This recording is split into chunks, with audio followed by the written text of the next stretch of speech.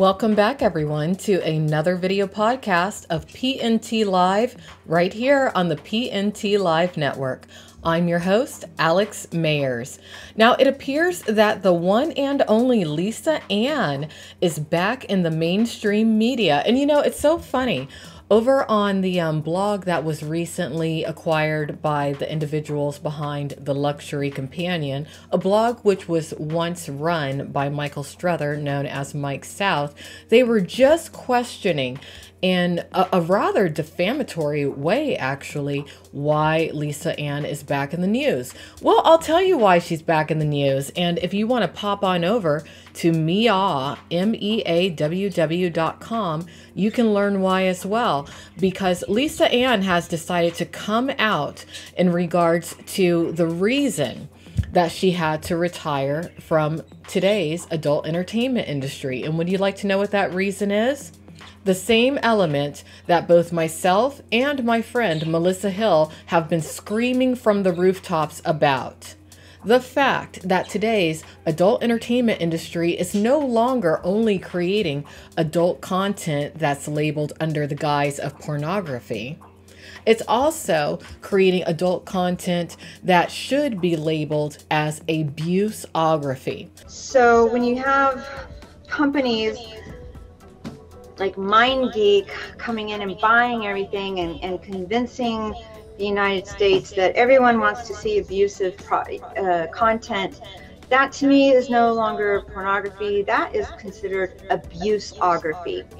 So myself and a couple of other people, Alexandra Myers, for instance, we have started using the new term abuseography. Okay?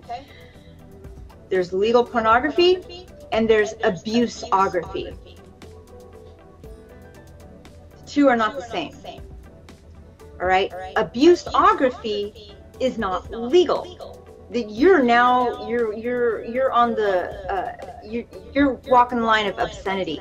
The headline of this particular article says, iconic porn star Lisa Ann says demand for extreme and aggressive sex videos made her leave industry. And I'm just going to read a bit of this article to you.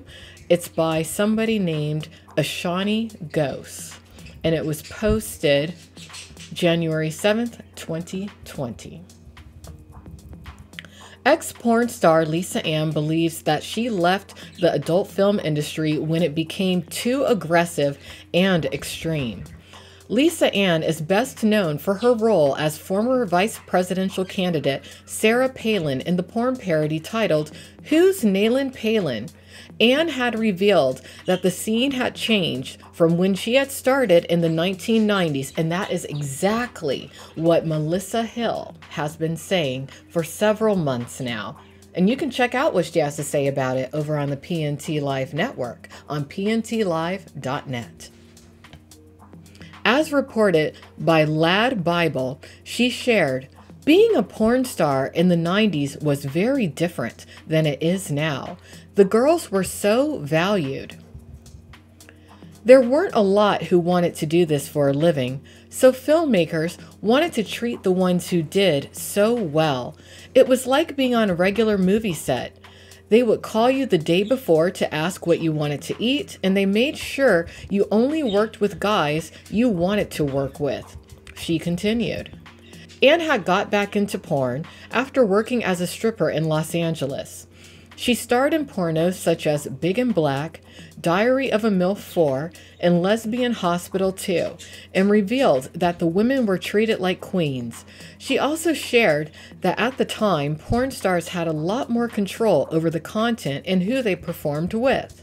The brunette had shared she loved the world until things started to change drastically in 2000.